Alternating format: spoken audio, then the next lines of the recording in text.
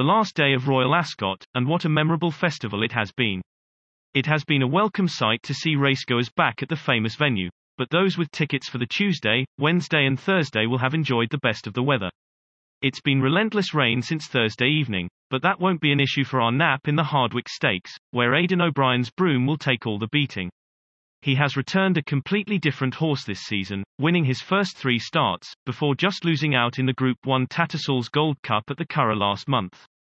Broom has the class to take this and won't be minding more dig in the ground, leading player. We'll then have to wait until the final race of the festival, where a familiar figure will be in charge of bringing home our next best.